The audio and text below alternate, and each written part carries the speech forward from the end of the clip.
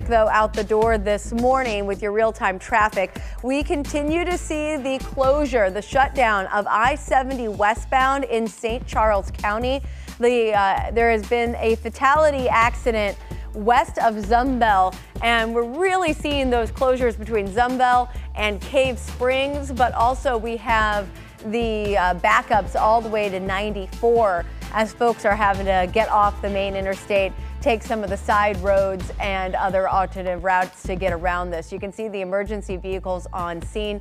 Missouri State Highway Patrol is saying that this is a fatality incident. It does involve a pedestrian.